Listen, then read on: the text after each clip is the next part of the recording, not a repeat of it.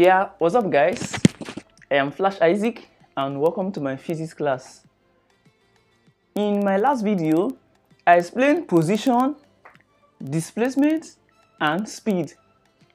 I explained that speed is equals distance over time and it's a scalar quantity, which implies that we are concerned about the size, about the magnitude and not direction. And our velocity is displacement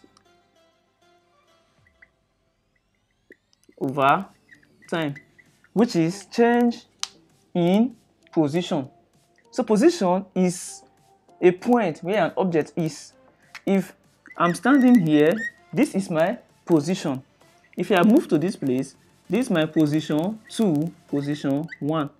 So change in position, which is position 2 minus position 1, is what? Our displacement. Today, I'll be taking you through motion. We can't touch speed, velocity, position, displacement without talking about motion, because motion typically relates with all these stuffs. What is motion? Motion is simply change in position of an object with respect to time. Change in what? Position with respect to time.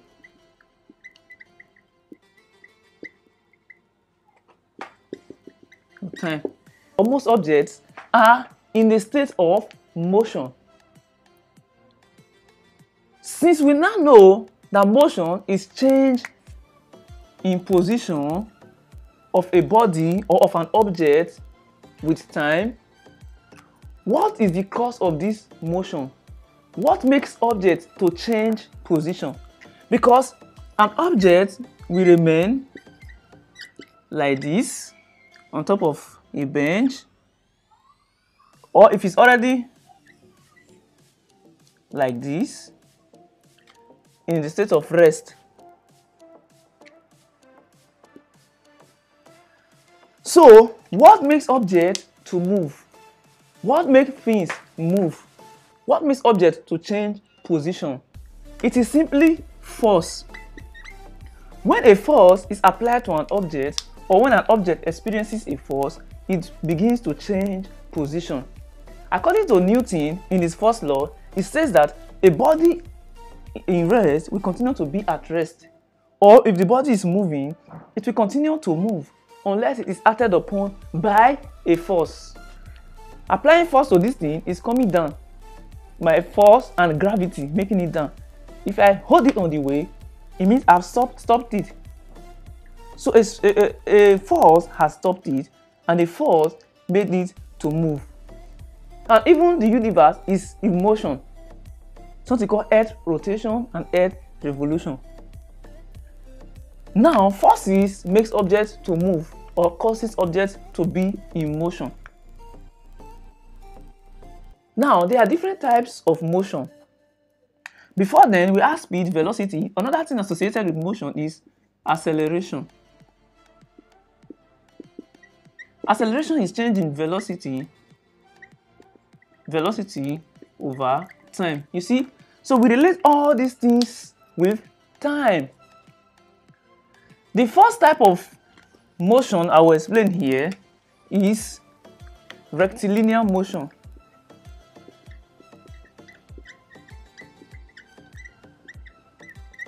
Rectilinear motion is simply the motion of a body from one point to another. As I'm moving from one place to another, that is rectilinear motion. The motion of a cat, that's rectilinear motion. Or I'm riding a bicycle or a car going somewhere, moving from one point to another, that is rectilinear motion. Another example of motion is rotational motion.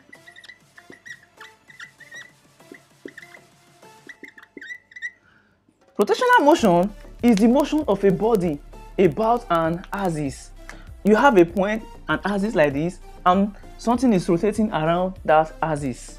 For example, fan. This is your fan, this is an axis. So the fan rotates about that axis.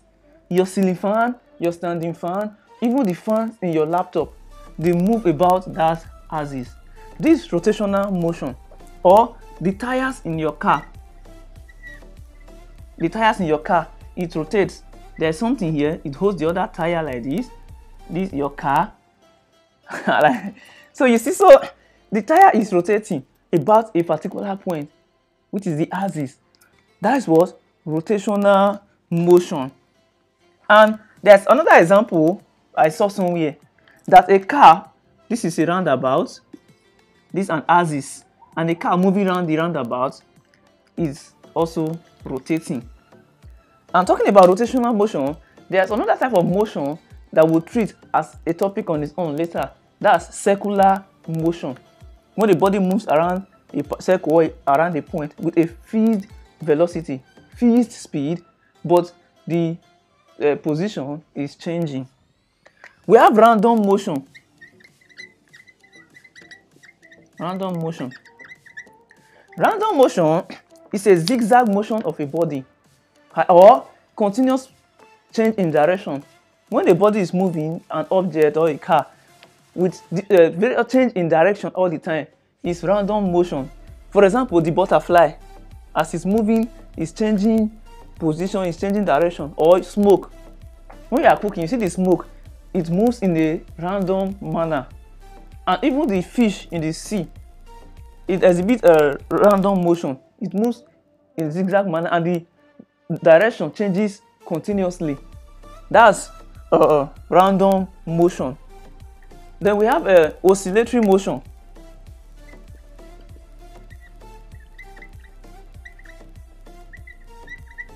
Oscillatory motion is simply to and fro motion of a body. Let's say you are in your gym. This is a punching bag, is tied up here. So as you punch it, it goes, it comes, it goes, it comes. That's oscillatory motion. Or a pendulum, which has a bell. As you hit it, it's going and coming. That's oscillatory motion. And even all those bells in church. And another type of motion is relative motion.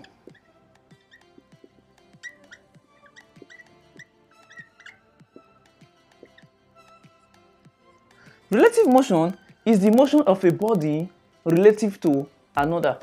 Look at this common example. Let's say you are traveling in a train. This is train 1. Another train is passing, train 2. And this one is moving at 20 meters per second velocity. This one is 25 meters per second. As this train overtakes this one, you will not feel the difference in the speed, which is 5 meters per second.